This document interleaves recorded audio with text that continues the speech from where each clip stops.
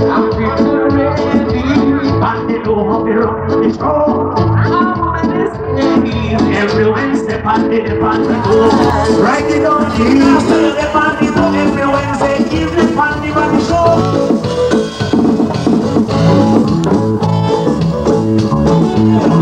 Giddy up, one time, giddy up, a two time, giddy up, a three time, they know how to rock this go. If you do it, you'll find me show. Mix up, party show. Mix up, party show. Well, this is the Pandy Show coming to you again, once again live on Plus TV, and we got a lot of videos to show. So we need to tackle that, you know, because we got a lot of video for show, and Hukala text that's 663-5517. That is 663-5517. And then we go win some prize next week. We got a lot of prize for giveaway next week. So just tune in, right? And so the first thing when I put poquito in Spanish, right? Poquito in Spanish because a lot of people not talk English. Voy a poner poquito en español porque usted mucha gente no habla inglés, que sí. Pero ahorita tiene bastante video para usted para ver, ¿no? Pero no va a hablar mucho, solo poquito. Pero yo, cuando usted quiera, text a mí a 663-5517 y cuando text más, usted text tiene más tiempo para ganar más regalo, alright? And next week we're going to give away a lot of prizes because Christmas is close and we're going to have a prize to give away. So we just text in. No calling next year or January. We'll be having live shows. The live shows will be on Wednesdays.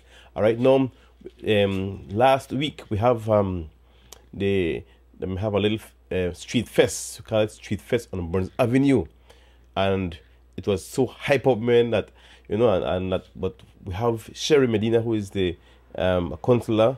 And she in charge of some kind of thing where she in charge of, but she explained to know more about what happened out there today. And this, that's what she got to say. Collaborated with the San Ignacio House of Culture, and we're having the 3rd annual street festival.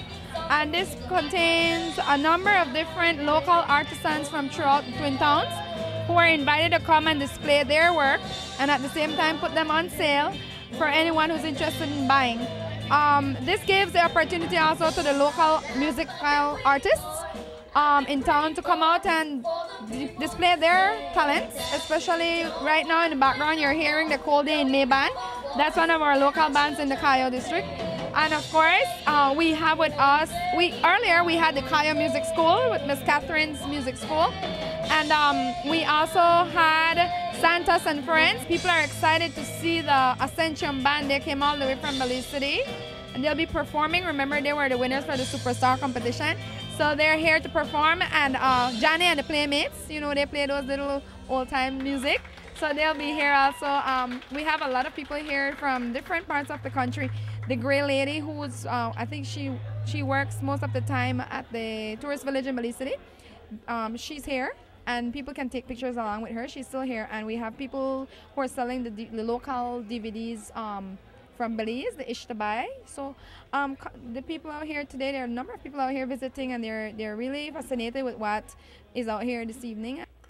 All right. Now, we have few people where, made a wrong talking about it, right? So we have Miss Miriam, who is also a part of the Escabai movie. Boy, that lady can act, you know what I mean? And she, she tell about like events like what they could bring for the community, for the youths, you know what I mean? So she explained a little bit about it, and this is what she got to say. This is how we fight crime, with positivity. Once we keep positive events like this happening, there is no doubt that crime will be reduced, because it is activities like this that give people hope for a better future. With all that, the place will look so beautiful, and I hope to have it maybe at least once a month, out there, everything's. And then we have some few vendors bringing the local thing for sale, you know what I mean?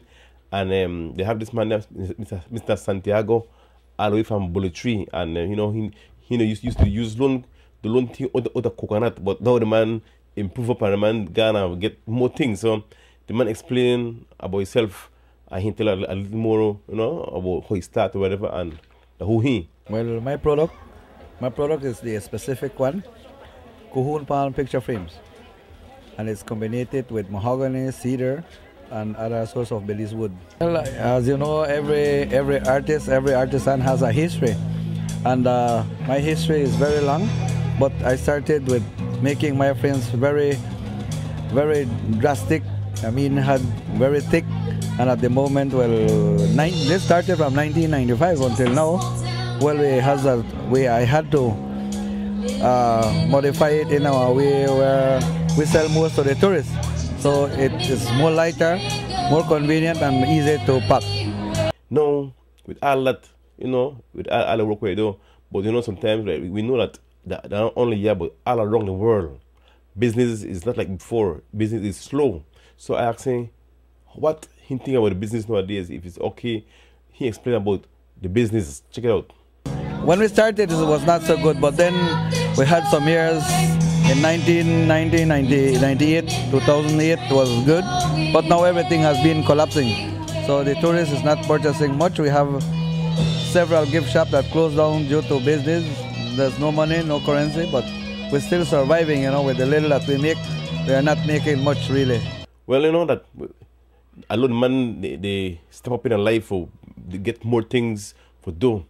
But you know what? I don't want to know if you know if you think that business will be better or bad in the future, and if so, why you think this will happen?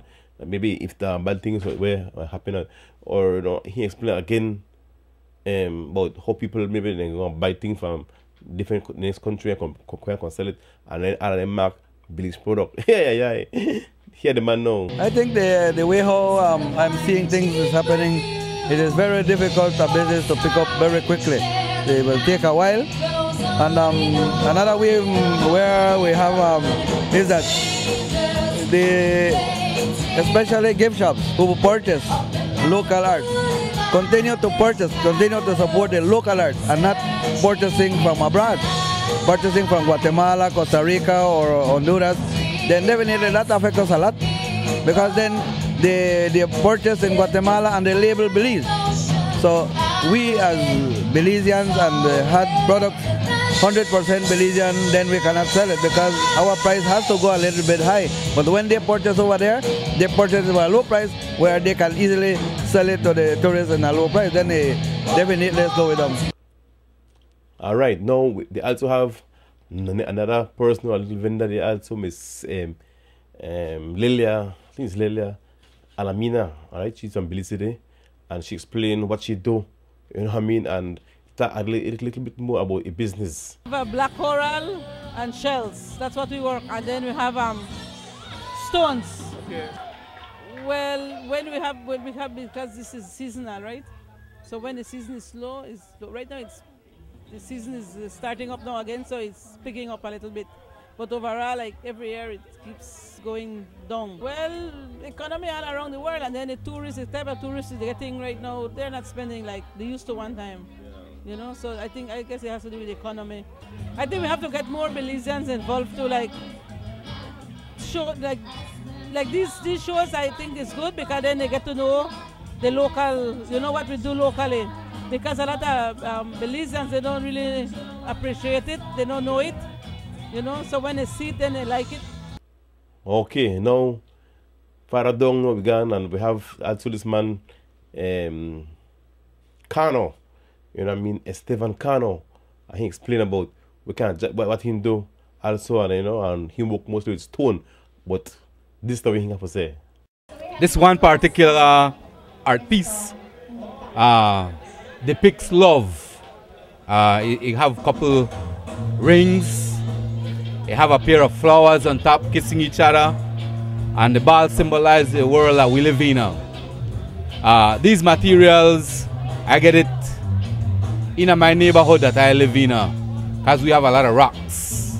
The nature how I begin working these is because I grew up a lot in the construction business, and I learned that stones are easy to cut. The technology was only to get it polished. And growing up, I travel a lot of countries, so I learn a lot of different techniques. All right, talking about Mr. Cano, Esteban Cano, the man a good sculpture, call it, no? And but you know that he explained about stone, you know, he mostly did also the stone. And you know that you think that maybe stone can talk to you. yeah. Well, stone not talk to you, but the stone talk to you in a shape. You know what I mean? And like when you hold on one piece of rock or something, like it tells something, right? And this the way Mr. Cano have to say about his stone. Every time you see one rock, the rock tells you what you should make from the rock. I never pick up a rock and make something out of my mind. I always see it in the rock first. Besides stones, well, growing up in Belize City, I learned how to make a lot of shell work, black coral things. I also, you know, recycle paper, plastics. I work twigs that fall off your tree, anything in general, yeah.